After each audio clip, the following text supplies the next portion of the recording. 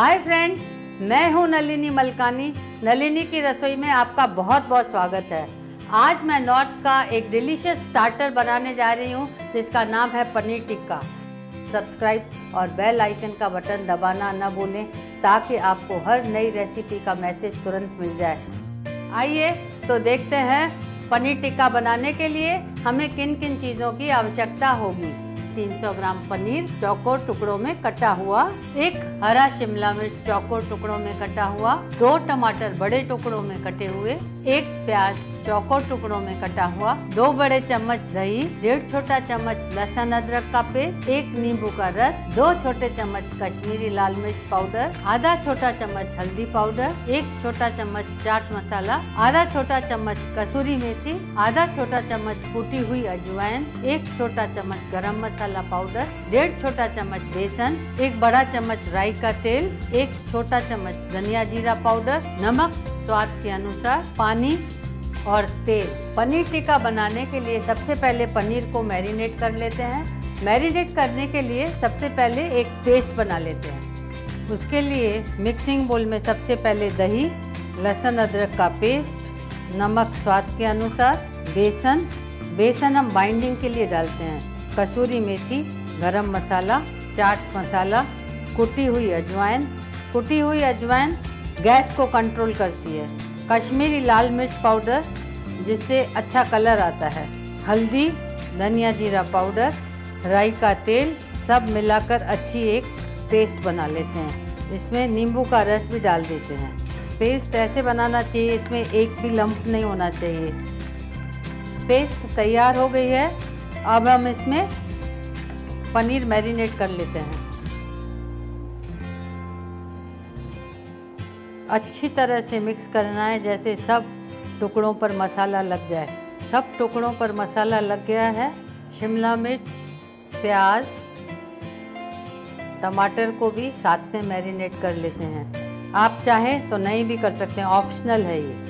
अब इसको कम से कम 2 घंटे ढककर मैरिनेट होने के लिए रख देते हैं। जब तक पनीर मैरिनेट हो रहा है तब तक हम इन स्क्रूअर्स को पानी में डाल देते हैं।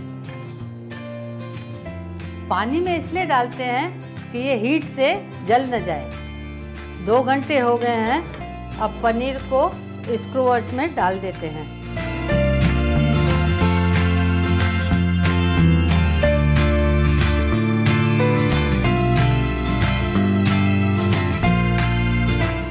आप किसी भी ऑर्डर में डाल सकते हैं, चाहे आप पहले शिमला मिर्च डालें या टमाटर डालें या प्याज डालें। पैन में थोड़ा तेल डाल देते हैं, पनीर को स्क्रूअर्स पर रख देते हैं।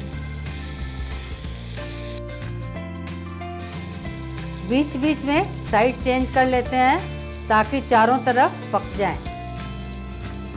डिलीशियस पनीर टिक्का खाने के लिए तैयार है। अब हम इसे सर्व कर लेते हैं।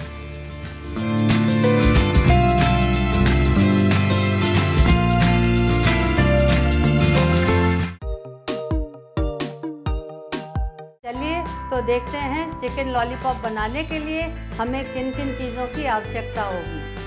चिकन लॉलीपॉप बनाने के लिए मैंने लिया है रेडीमेड चिकन लॉलीपॉप जो बाजार में आसानी से मिल जाते हैं। 3 बड़े चम्मच कॉर्नस्टार्च, 1.5 बड़ा चम्मच मैदा, 1 अंडा, गार्निशिंग के लिए स्प्रिंग अनियन, 2 छोटे चम्मच डार्क सोया सॉस, 2 छोटे चम्मच लहसुन अदरक का पेस्ट, 2 छोटे चम्मच कश्मीरी लाल मिर्च पाउडर, 1 छोटा चम्मच काली मिरी पाउडर, नमक स्वाद के अनुसार, पानी और तेल।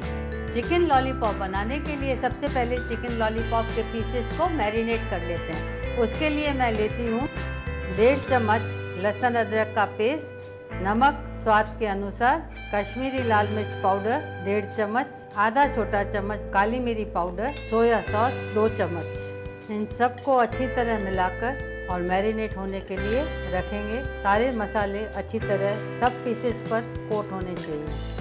अब इसको कम से कम आधा घंटा ढककर रख देते हैं। चिकन लॉलीपॉप के पीसेस अच्छी तरह मैरिनेट हो गए हैं। उसके लिए बैटर बना लेते हैं। उसके लिए मैं ले रही हूँ कॉर्नस्टार्च, मैदा, काली मिरी पाउडर, नमक स्वाद के अनुसार, लाल मिर्च पाउडर, लहसुन अदरक का पेस्ट। अब इसमें एक अंडा, अब इसमें थोड़ा पानी मिला देते हैं। बैटर की स्मूथ पेस्ट बन गई है। अब चिकन लॉलीपॉप्स को इसमें डाल के और फ्राई कर लेंगे।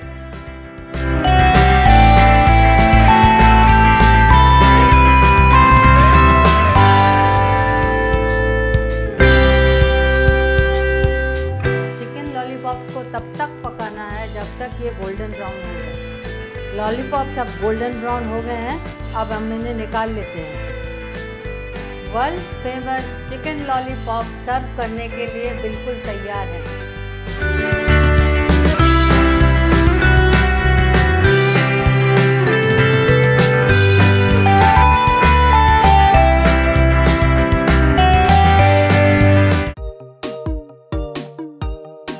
चलिए तो प्रोटीन से भरपूर मूंग दाल के पकोड़े बनाने के लिए किन किन चीज़ों की ज़रूरत होगी, आइए देखते हैं।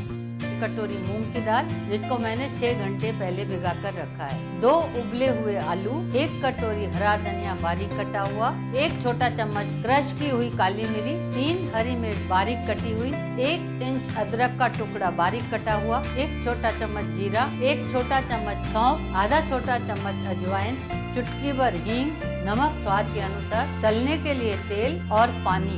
चलिए तो मूंग दाल के पकौड़े बनाना शुरू करते हैं। उसके लिए पहले दाल को मिक्सर में दरदरा पीस लेंगे।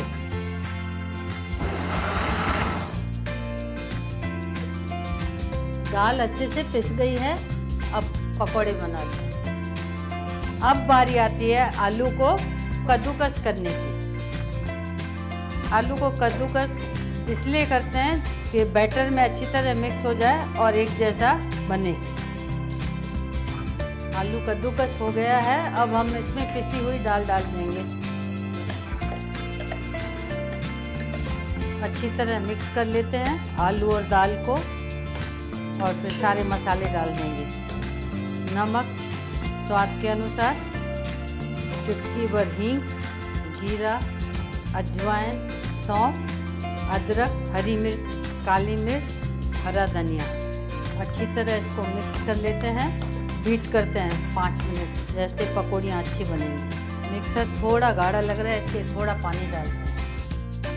अब यह मिक्सर पकौड़े बनाने के लिए बिल्कुल तैयार है। इसको मीडियम गैस पे ही फ्राई करना है, जैसे अच्छी तरह पक जाए।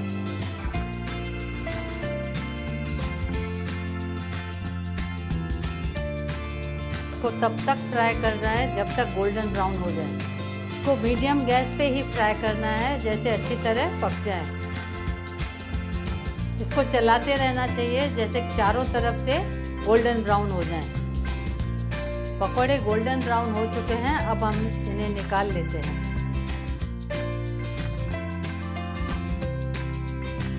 कुरकुरे और स्वादिष्ट मूंग दाल के पकौड़े सर्व करने के लिए तैयार हैं।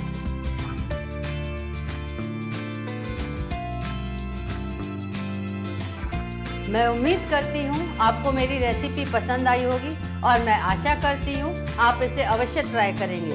अगर आपको मेरी रेसिपी पसंद आई है तो प्लीज़ लाइक करें, शेयर करें और सब्सक्राइब करें।